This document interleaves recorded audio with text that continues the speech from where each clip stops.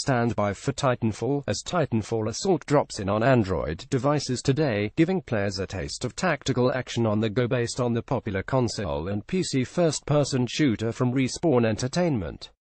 Titanfall Assault is a strategy RTS game and will play and feel like others in the genre, such as Clash of Clans or the recently launched Final Fantasy XV spin-off. Gamers will be able to compete in PvP action for controlling areas known as hardpoints, but will also need to give it everything they've got to defeat enemy bases using a blend of tactical burn cards, titans, and pilots, each with their own unique abilities and specialties. Each battlefield will have strategic locations and checkpoints where it will be crucial to gain control, adding an element of challenge to where gamers drop the playable cards, as keeping control of hardpoints can be just as important as taking the enemy base. The game features a short tutorial segment that walks you through how to play, though in truth the game is pretty easy to pick up, so it won't take much for you to get used to things.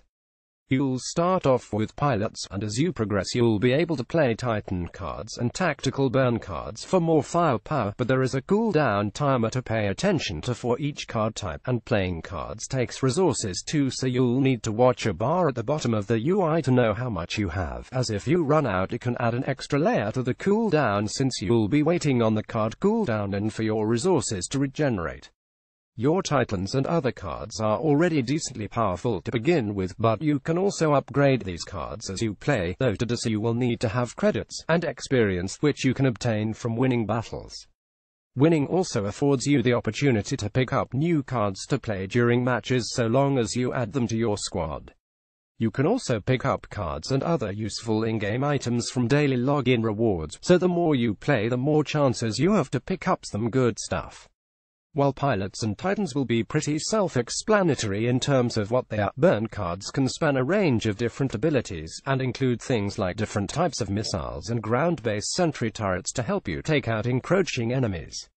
You can choose to play the game solo if you like, but you'll also be able to join guilds with other players, and not only will this help you win certain battles that you'll no doubt need teams to complete, you'll also get benefits and help from those in your guild.